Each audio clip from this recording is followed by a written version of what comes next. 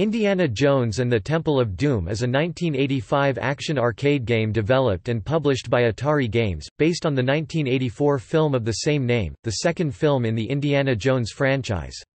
It is also the first Atari System 1 arcade game to include digitized speech, including voice clips of Harrison Ford as Indiana Jones and Amrish Puri as Mola Ram, as well as John Williams' music from the film.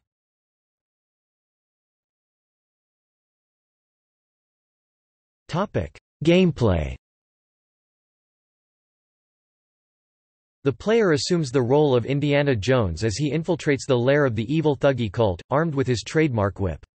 The player's ultimate goal is to free the children the cult has kidnapped as slaves, recover the stolen relics known as Sankara stones, and escape from the titular temple. Throughout Temple of Doom's several modes of gameplay, Indy loses a life if hit once, sustaining physical contact with enemies or other hazards, or from falling onto a walkable surface from too far a height.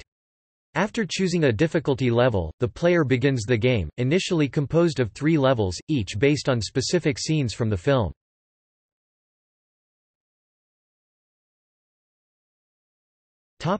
Ports. Ports of the game were later developed by Paragon Programming and released by US Gold for the Amstrad CPC, Commodore 64, MSX and ZX Spectrum in 1987. The game went to number 2 in the UK sales charts, behind Renegade. During the same year, Mindscape ported it to the Atari ST and the Commodore 64, different compared to US Gold's version. In 1989, Mindscape ported it to the Commodore Amiga and personal computers that use MS-DOS. The NES version was ported by Tengen in December 1988. The Apple version was ported by Papyrus Design Group in June 1989 for Tengen.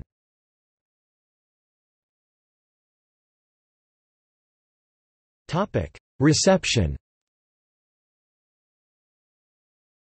Computer and Video Games, reviewing the ZX Spectrum, Amstrad CPC and Atari ST versions, called the game, "quite an accurate and splendid conversion," particularly the Atari ST version. The magazine praised the game's playability, but criticized its difficulty and sound effects. Jonathan Sudiak of Allgame, who gave the Commodore 64 version 1.5 stars out of 5, called the game a major disappointment. Sudiak criticized the gameplay and terrible controls, and wrote, "Graphically the game is a mess. Most of the game is brown and gray, very unappealing. Sounds are not great either, but they are a bit better than the graphics. Theme music plays in the background, which is the best part of the game. Most of the sound effects are not sharp and not enough of them exist. Indiana Jones and the Temple of Doom is a bad game all the way around. It looks bad, has bad controls, and is way too short.